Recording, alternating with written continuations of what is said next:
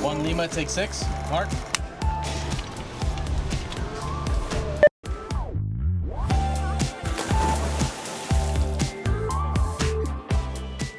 All right, this one is for all of my diehard viewers out there. This week, we're finally doing another cinematography breakdown on how we captured this day exterior product shot for Mike's Hard Lemonade last summer. This was a spot I was lucky enough to be the DP on, and I used my red Komodo and Schneider XENON cine lenses, along with some very special filters. Now, 2 months ago, back in March, I broke down this entire commercial over on my Patreon. So if you're interested in that, here is the link as well as down in the description below. It's over 3 hours of content on this project alone. But this specific product shot was one of my favorite frames of the entire piece. And since I had a small but very efficient team with me, along with my gaffer, David Goodman of Goodman Grip and Light, I thought, hey, let's talk about this over on the YouTube as well. And one of my Patreon members, Matt Leo, was shooting all of the behind the scenes, so we got plenty of fun stuff to look at.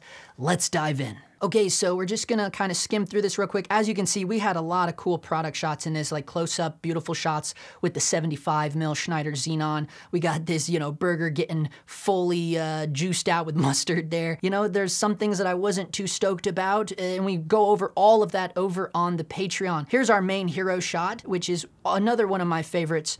However, right here is the main one we're gonna be looking at today.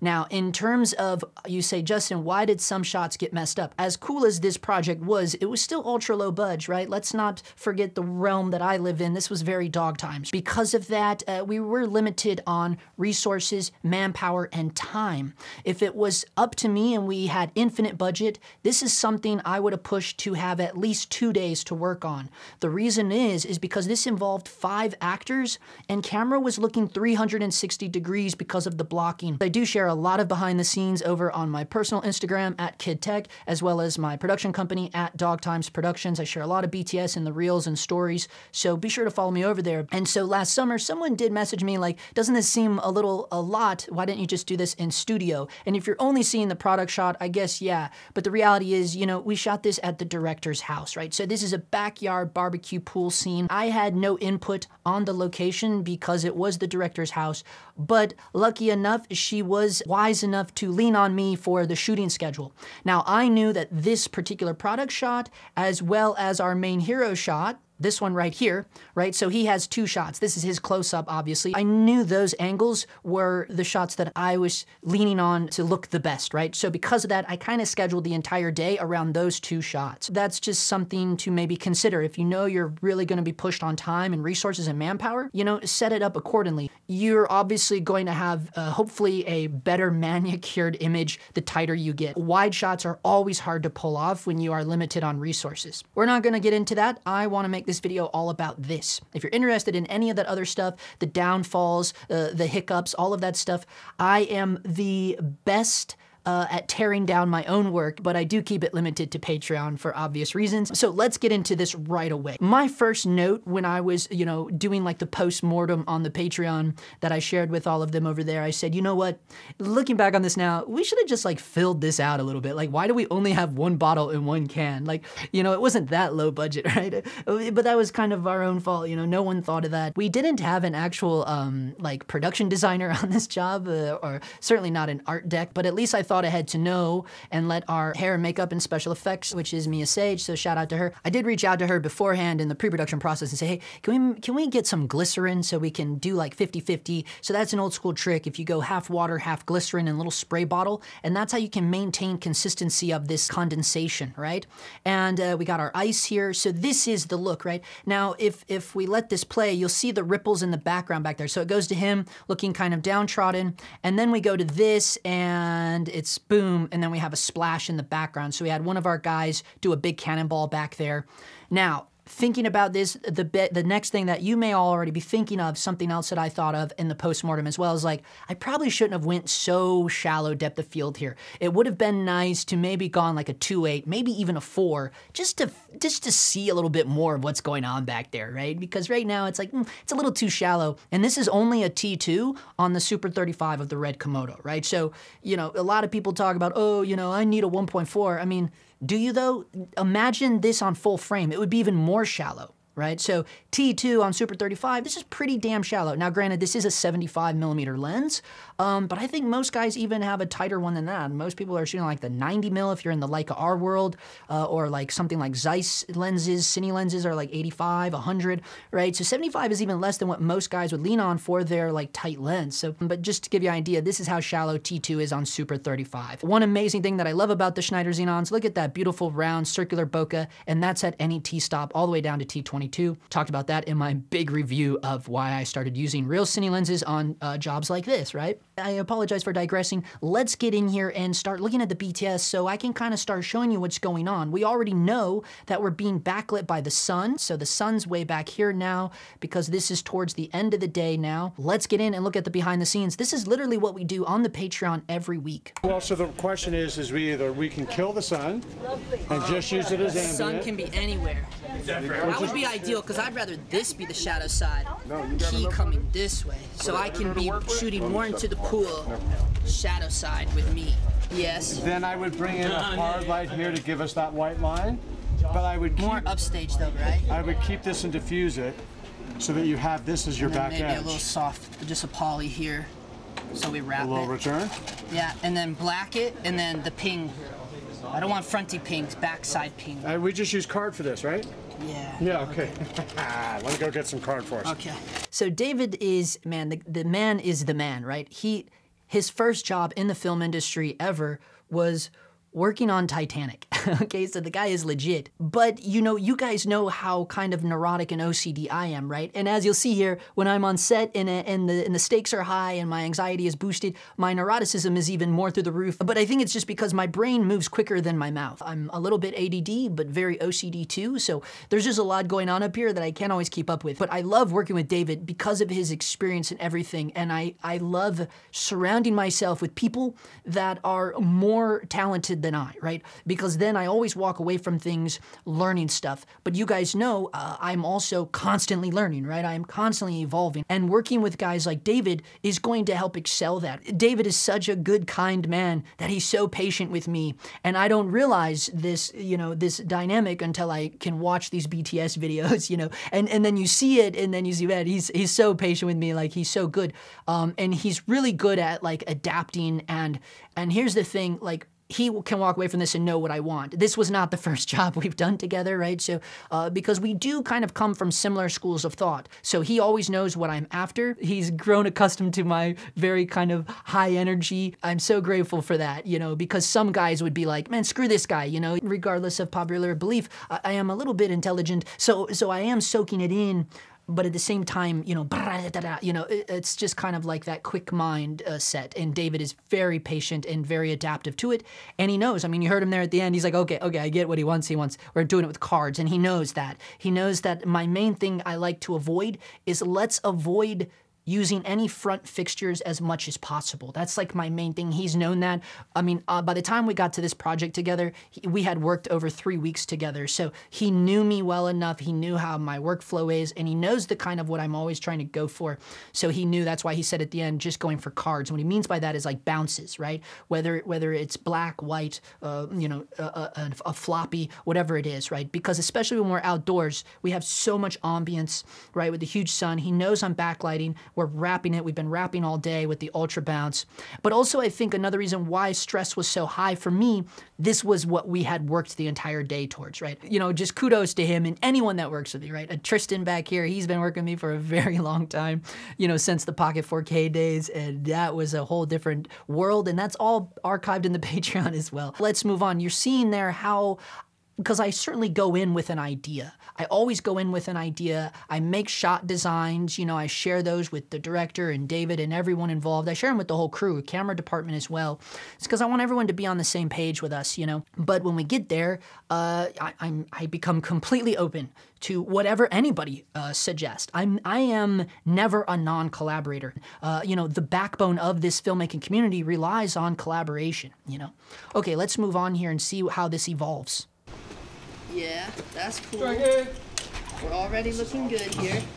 They're about to break that. Miguel. Yes, sir. That's gonna go on a duckbill over here. So that's gonna be for the front. Open it up, open up. So, but we gotta get, that's gonna look good already. We'll have ice on standby. Hang on, don't go all the way to that.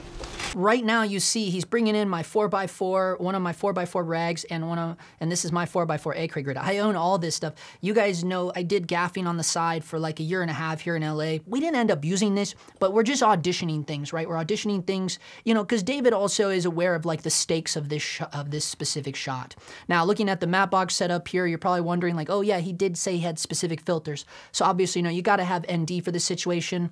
IR ND specifically. I only use Firecrest IR NDs, and I use UltraCon, Tiffen UltraCon anytime I'm outdoor day exteriors. I've explained in the past the phenomenon of that filter, but it squeezes your waveform, long story short. And I also am using a polarizer, 138 polarizer. So there's a lot of filtration going on in the camera, but it's all things that I needed for this day exterior shot. Yep. With either one of those. We need a little poly maybe. So we want 300 here. No light. Well, we definitely want something poly? from there. Oh, just but bounce. we're gonna cut it back. We'll do that back, right? For hard edge back here on the can, like this back side. here. Okay, so that's where the 400 is going to go here with the spot. We're going to hit it right here.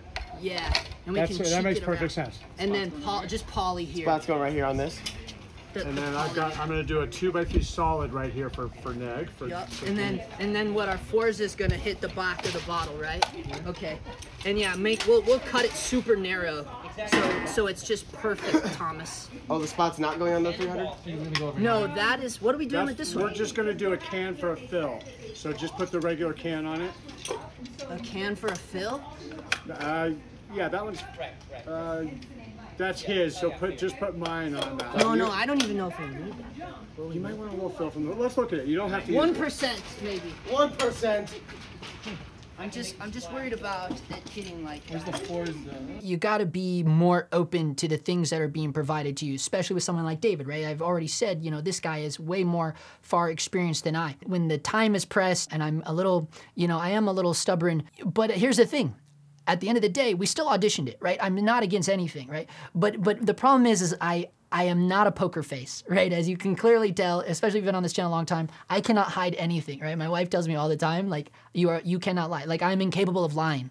And my face just tells all, right? So you see it there, like I'm listening to what everyone's saying, and then instantly you see me like, you know, poo-poo it down, right? But the reality is like, again, David's used to work with me. Someone else would be like, oh, screw you, you know, like, but David's used to work with me, and he says, no, we'll just try it. And that's really what it is. I say, okay, we'll try. Ultimately, I can't remember if we ended up going with it or not, honestly. It wasn't playing at all. But it was killing all this. This is blowing me out here. Maybe I need a courtesy here to block the sun. The sun's low enough with the shadows. You can go directly on. Just take a look at this. That's sexy. Because that helps you here. The only problem is like it's super flat. I think maybe we do a floppy here then. Okay. I thought poly, but maybe not. Maybe just a floppy. Yeah, because right now it's hitting it beautifully. Okay. Oh, that's why. It's the spotlight. Okay, that's off now? Oh, that's why. I literally just turned it on now. Okay, turn it off. Now turn it on. Now it should be on. Go a hundo on that. It's a hundo right now. And did you? That helps a lot. You want a poly here? It's cut really thin. I think it's too. Are you seeing white in the reflection? Is it giving you a line? Oh yeah, it is a little bit. I love watching this stuff. It's so funny, man. What I love about this and me being able to showcase this, you guys can see I'm the working man, right? Like there's no hidden wizard behind the curtain or anything like that. I'm not trying to ever pretend to you guys that I'm something I'm not, right? Like this is the reality of it. You're watching the steps. We are literally figuring it out along the way. And a lot of it is because of what? My inexperience, right? So it's like, you know, we didn't know exactly how we were going to tackle this. And also like, you could plan out a perfect schedule, which I thought I did, right? But the reality is like we were at the mercy of the sun all day long. And again, we're limited on resources and time. There was no first AD on this project, and that's always bad for someone like me, because I will sit here and, this isn't quite right. Yeah. If there's a first AD, I may hate them, but at least like we can stay on track, right? Come down a little bit. I'm gonna put the next one for him. So I'm gonna move him where I want the next one. Okay. Keep going, Seth. Keep coming down. Keep coming down. All the way. Keep coming down. Go past the bottles. Keep going. Keep going. Wait. wave your hands around so I can see you. Right there. Hit that area, please, with the other one. So in this one, you know, it was as simple as just kind of guiding in our cannonball guy in the background. I was trying to give him an idea of where to try to land. Yeah, because I'd rather like, well, I mean, I can do it here. You know, we can come down here. What about that? And you have a polarizer in this? Yeah. Okay, okay. Pola, Okay, yeah. okay. We got wheels on wheels, dude. But even that little bit helped it. You saw that. Totally, Yeah. totally. But I'd rather be over than under. So Yeah, but we're neither. yeah. Because if it was either of those traffic lights would go on. Okay, good. But see, I'll show you over. And it's a That's black- over. That's over. Yeah, yeah. Oh, yeah. This saves it. There's tongs in there, This right? one just sitting. So this, I literally love that Matt captured this BTS because this is a conversation we have all the time about the Komodo, right? One, you look at my ISO, 1280. People go, this guy is nuts. Why is he shooting 1280? Oh, and also, I want us to look at something else here. This is something else I brought up in the Patreon because I know like you're probably looking at this waveform, the one in the front, okay? So what I mean by the one in the front, this white one, that waveform is the Blackmagic waveform. But if you notice, if you can look beyond that, look at that one. Look at the one in the background. Not nearly as flatlined in the middle like the Blackmagic is showing. The difference is the Blackmagic is showing you with whatever show LUT I had, right? I could care less about that, right? What's important is the waveform in the background, which as you can tell, why you say, Justin, what is that? That's the waveform from the Komodo. And the Komodo's waveform is reading off of the raw data. That's what really matters, right? That's all I care about. Because in the grade, I can make it go flat in the middle like the Blackmagic HDR Video Assist is doing, right? But obviously we're not gonna do that. You know, for instance, if you're having trouble figuring out what I'm talking about, even though I'm trying my best to circle it here. So this is like right now, the Blackmagic is showing like highlights, flat line, shadows, right? The reality is, meanwhile, the real raw data of what the RGB histo on the actual Komodo was showing us was, yeah, it's still gonna be bright highlights, bright shadows, but I want you to notice none of it is pushed all the way to the goalpost, right? So they're not like way out here. They're in the middle, but then it's more like a gradual thing like this. I mean, you can see it in the background, right? You can see it going like this. It doesn't go boom, boom, right? Because the Blackmagic makes it look like mountains. But it wasn't that. It was more hilly than that, and there was more meat in the middle, right? And that's all that matters. You want to make sure you get that meat in the middle, and what's helping us do that is that UltraCon filter, right? I talk about it all the time. It squeezes the waveform. So, you know, that's how we're keeping those hot highs and those low lows off the goalpost, and it's kind of squeezing it in. The problem is for whatever LUT I was using, it was really like crushing down the middle meat. But the reality is, that's why I don't care about looking at the LUTs and things. That's just for Video Village. It's just for director and producer's eyes. What I am always caring about is the raw data. And another important part of that is if you look over, if you heard the things that I was talking to David about, I was showing him, like, we are safe. None of the traffic lights are even coming on, right? And that is important, and I've already talked about that enough on this channel, so I'll leave a couple links to my breakdown on, one, why I shoot at such a high ISO outdoors, but also about the realities of traffic lights and goalposts when it comes to any red digital cinema camera. Because as you can tell, this is the real footage. Now, you're even looking at this on a screen record. You're looking at a screen record and then with YouTube compression. But you'll see now you'll see what we replaced. You know, we pushed the 4x4 frame back and now we got this poly in here. So now you see we're kind of sandwiching with a little floppy cutter on this side and poly on this side, right? And all the light is essentially coming from that back. Quarter back cross key. That's old school Hollywood, man. That's how things are done. Nicely done. Let's do a series. Bada bing, bada. Oh wait, let's tail slate this real quick. I want to do another one just so we have a couple. Okay. How's Spec? You It gotta was go great. really low. Really. For the wrap up here, we'll just kind of break down what we did. As you can see, I was mentioning the wrap, but I guess we just did the wrap mainly for our main hero. For here, because this was such a tight shot, again, 75 mil, we really dialed it in and controlled it. Like, you know, in some of that BTS, you heard me say to Dave, like, oh yeah, because we're so tight, we can make the sun be whatever, wherever we want now. So that was kind of nice too, that why I had it scheduled at the end of the day for those exact reasons. Just as a nice recap, now we know what happened here, right? So there is a black here, right, to control that. There is another black right here, right? And then there's a white poly here. And one thing we kind of skipped over is David has a 1x2 Dedo Lightstream reflector board. It's a #1, and it is punchy. Okay, so that Dedo is coming in this way, and it's just pinging all the way down the bottle there. And then the biggest thing that's blasting the back of the bottle was the Godox 19-degree spotlight mount, and then attached to the Forza 500, right? And it's going right into the back, blasting into this, really making that lemonade pop. And then obviously the glycerin water there. The only thing is, I think we could have done a little better about controlling some of the sheen on the side of this can, but all in all, it's not bad. It would have been nice to maybe, if we would have had a little bit more time, is maybe get another little kick here and just make this can pop out a little bit from the background, right? Because we did a really good job of backlighting our bottle and making sure that that liquid is shining. And I know this is a can, but still it would have been nice to just have our edge is a little bit too fronty. You notice our edge here is a little too fronty. We could have maybe gotten it from behind a little better and then making this a little bit better separation, because you'll notice how dark this world, you know, the out of focus area is behind the can. And then again, yeah, in that BTS, I heard myself say, well, do 2.8. I don't know, is this a 2.8 on Super 35? If so, that's even more insane, right? So it being that, I wish I would have gone an F4 or a T4, and then that would have just helped reveal a little bit more. It would have been nice to actually see a little bit more, right? Okay, so that's this week's breakdown on how we shot this Mike's Hard Lemonade thing. I hope you enjoyed this. I know this was a little wild and a little off the cuff, but I thought, man, this might be cool to just show you guys also the XENONs, right? That was kind of the main ambition of it. I was kind of stoked on this product shot, and I have to give a shout out to our entire cast and crew of this project. It was amazing as always. Everyone, kudos to everyone for putting up with my, you know, craziness, because I am a little wild in terms of just like, you know, my energy.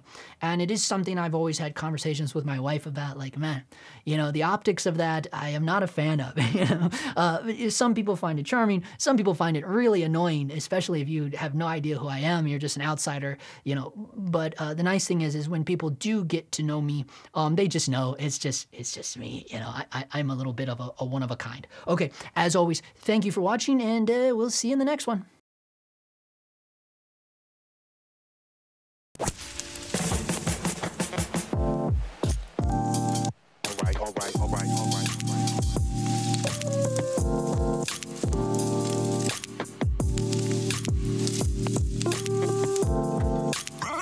Right away, guys. We still got good ripples. We're good there. Ready? And count to 5 and go.